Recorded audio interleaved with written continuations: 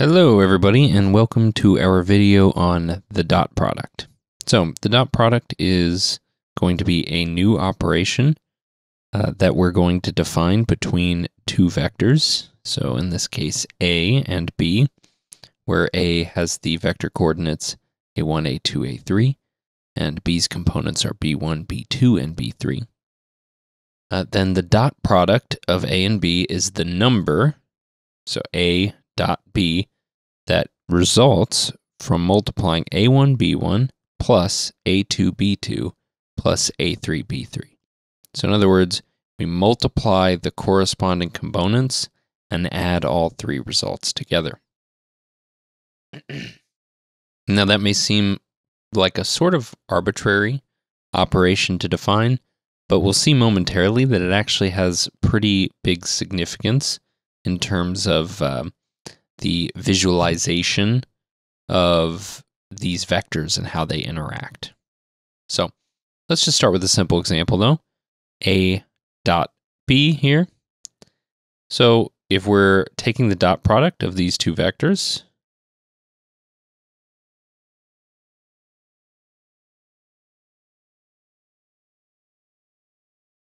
we're just going to take 6 times 2 plus -2 times 5 plus 3 times -1. That's 12 minus 10, which is 2, minus 3, which is -1. So let's take a look at a couple quick properties for the dot product. So first of all, the dot product of a vector times itself is equal to the magnitude squared. So let's think about that. If I take the dot product of a1, a2, a3 with itself,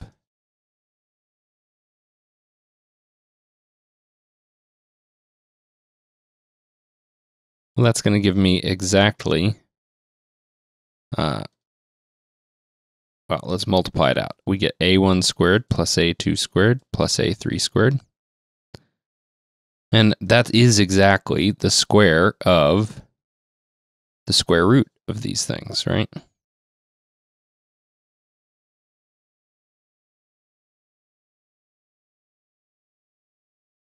So that's the magnitude of a squared. So this property comes up a lot, and we'll use it fairly frequently for different manipulations, so it's one you definitely want to pay extra attention to. Now, property 2 here is just that the order of the dot product doesn't matter, and this should make sense because once you multiply your individual components together, here we're just looking at multiplication and addition, and the order of each pair of multiplication doesn't matter here. Now, another interesting property that we're not going to show carefully is A dot the sum of B plus C equals A dot B plus A dot C. So essentially there's a distributive property for the dot product. Now, it wouldn't be too hard to see that if you just set up 3 vectors A, B, and C, and you took the sum of B and C first and dotted A with it, you'll see that you get the same result that you would get if you first dotted A with each vector individually and then added them. We'll skip that here for time though. What else do we get? We get that a constant multiple of the vector A dotted with B is the same thing as the constant multiple of the dot product of those two vectors first. So this just says we could have taken this dot product first and then multiplied it by the constant C. There wouldn't be a difference here. Similarly, we could have multiplied this constant by B first and then taken the dot product with A and still get the same thing. Lastly, the dot product of the 0 vector with A is the 0 vector. So now we can see the geometric relationship that's exposed by the dot product, and it's a pretty important relationship, as we'll see. So if theta is the angle between vectors A and B, then the dot product of A and B is equal to the magnitude of A times the magnitude of B times cosine of theta. So what this tells you is that we can actually figure out what the angle between vectors are if we can take the dot product of those two vectors, right? That gives us a relationship between the vectors' component forms and the actual angle between them that's pretty direct. So let's take a look at the proof of this. It's not too bad. Let theta be the angle between vectors A and B, and then we apply the law of cosines to the triangle that we've drawn here, and we get that the magnitude of A minus B squared equals the magnitude of A squared plus the magnitude of B squared minus 2 times the magnitude of A times the magnitude of B times cosine of theta. So again, this is just the law of cosines from trigonometry, just applied to this triangle formed by these three vectors.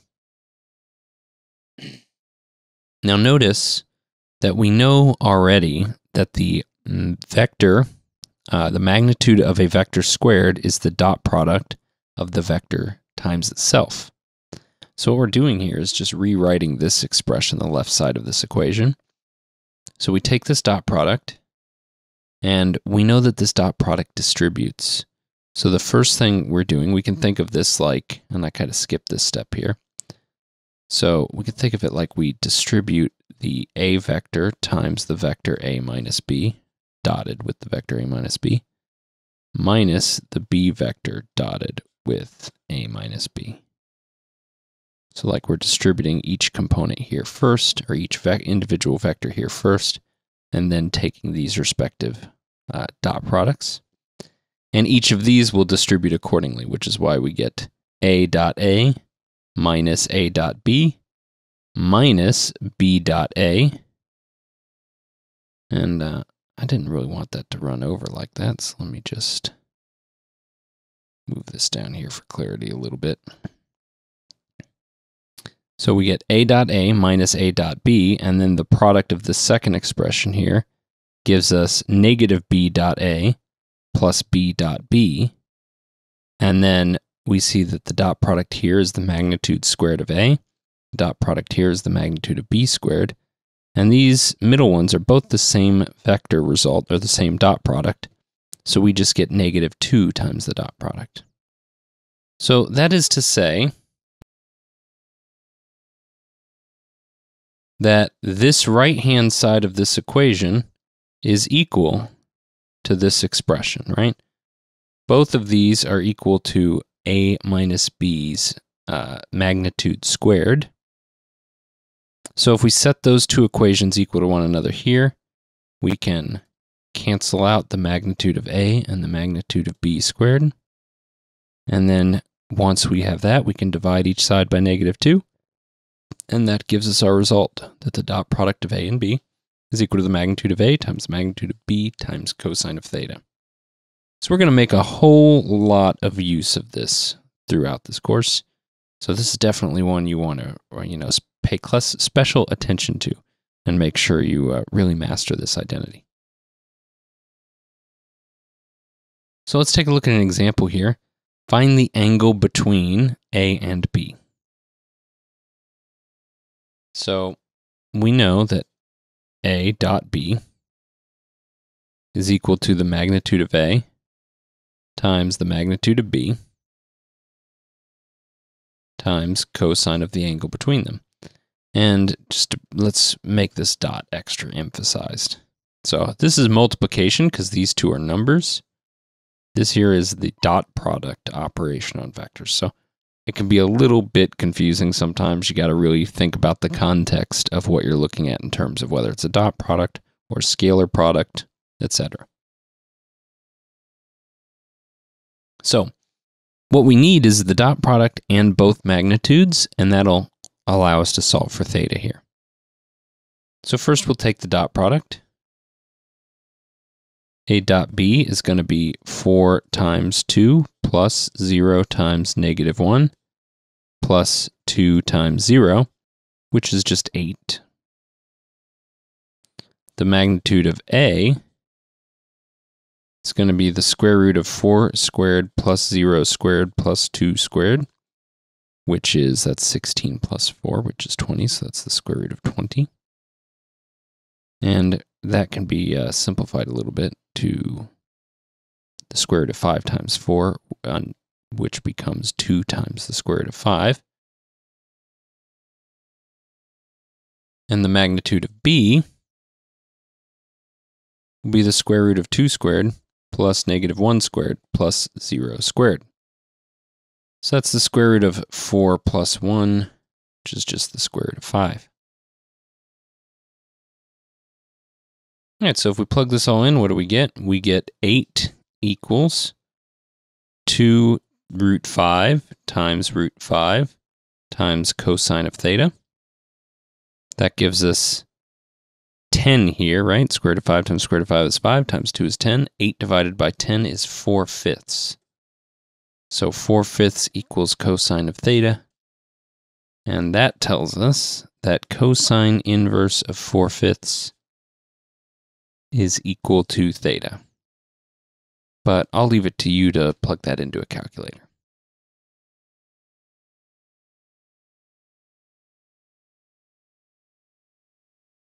Okay, so here we've been asked to find the dot product between a and b, given that the magnitude of a is 3, the magnitude of b is square root of 6, and the angle between the vectors is 45 degrees. Well, this theorem gives us pretty clearly that the dot product is equal to the product of these magnitudes times cosine of 45 degrees. So that's 3 times root 6 times square root of 2 over 2. This gives us 3/2 times the square root of 12. 12 is 4 times 3, so I can make this 3 over 2 times 2 root 3. And cancel those 2's. That gives me 3 root 3.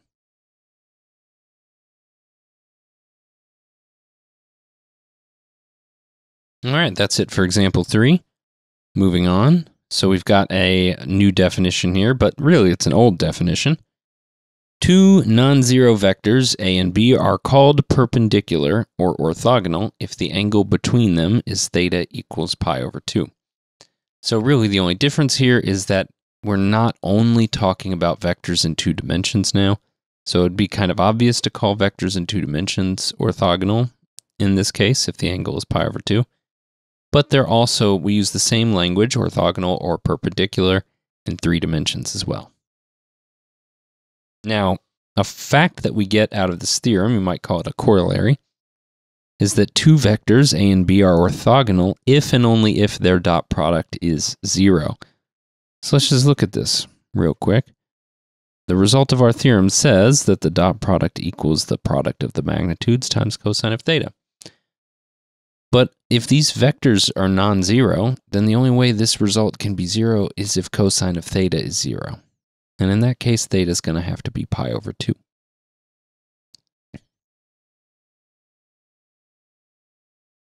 So if theta is pi over 2, then the 2 vectors are perpendicular or orthogonal. So now let's take a look at another example.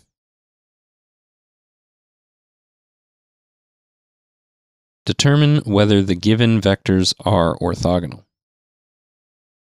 Well, we're just going to start by taking the dot product. So here we've used the bold notation instead of the arrow notation. Again, these can be interchanged at will. So we get negative 3 times 4 plus 9 times negative 12 plus 6 times negative 8. And of course, we're just doing the part I here. This is negative 12 minus, so 90 and 18, so that's 108. So negative 108 minus 48. And this is definitely not 0. So these are definitely not orthogonal.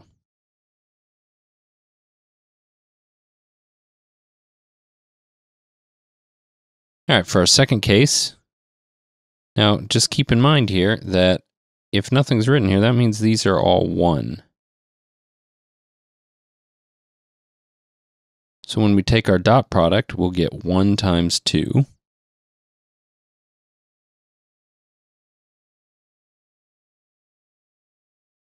plus -1 times -1 plus 2 times 1.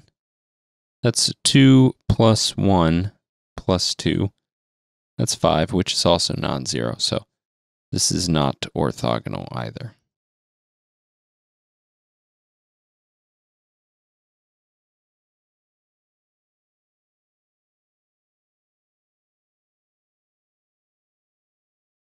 Okay, so now we're going to talk about something a little more involved here, which are vector projections.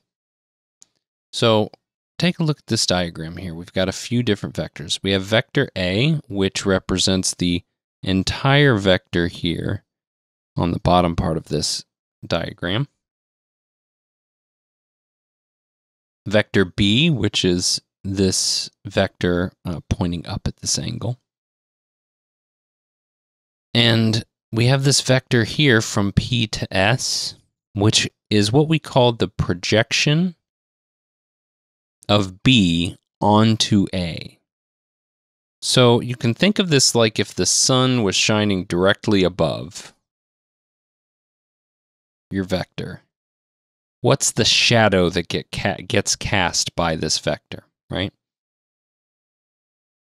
Well, in this case, it's exactly this, projection of B onto A. So how can we find this vector projection? Well, let's start by defining something else, the scalar projection of B onto A, which we also call the component of B along A. So we define this as the signed magnitude of the vector projection.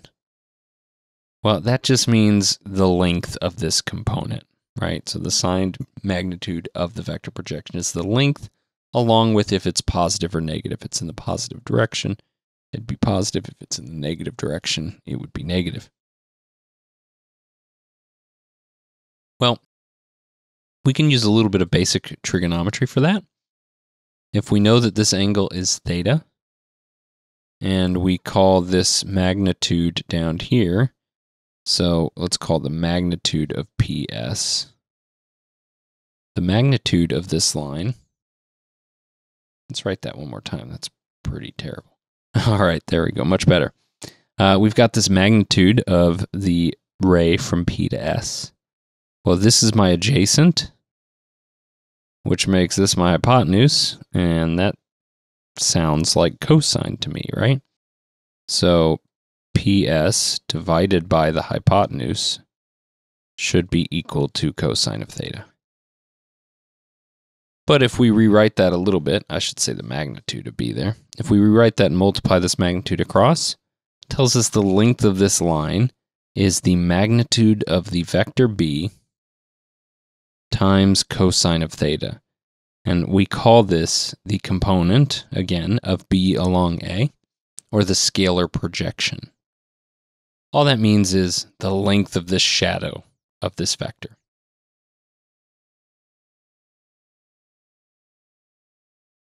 Now, we can simplify the expression for this component. I say simplify, but really I mean provide an alternative to this formula.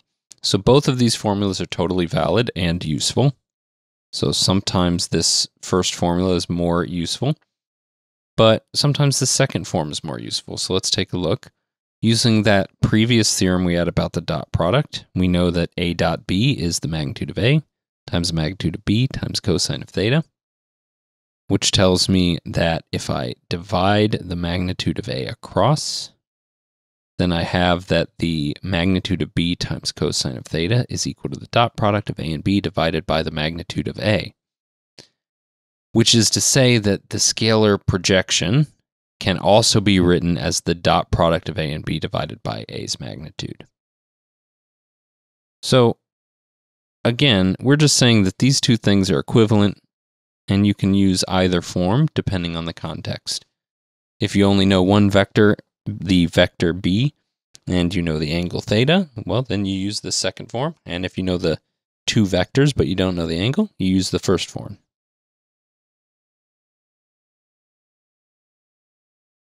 Now, since the projection of B onto A is a vector with length, the component of B along A, and the same direction as A, then you get the vector projection of B onto A as the product of the length. So this is the component times the unit vector in the direction of A. Okay, and we've been doing examples involving this before. Multiply the length times a unit vector. That gives you a vector in the same direction with your new length. So that's all we're doing here. The result gives us A dot B divided by the magnitude of A squared times the vector A.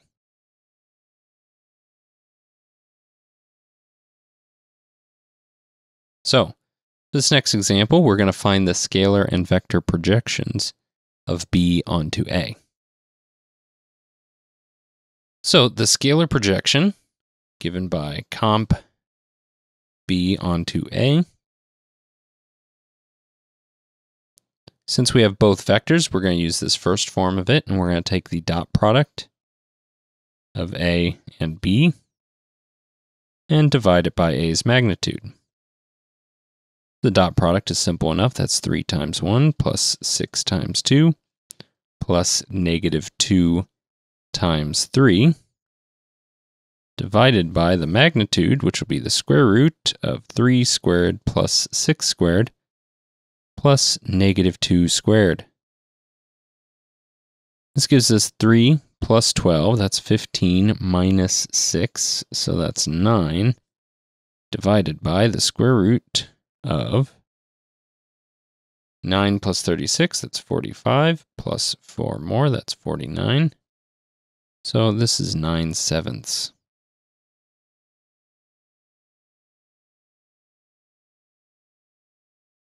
Now, again, you always want to use the form that makes the most sense for the context. And in this context, we've already found the component of B along A. So what makes most sense is actually to use this separated product here, since I've already done this computation.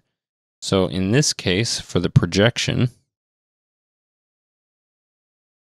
I'm just going to take this component, 9/7, and multiply it by my vector A,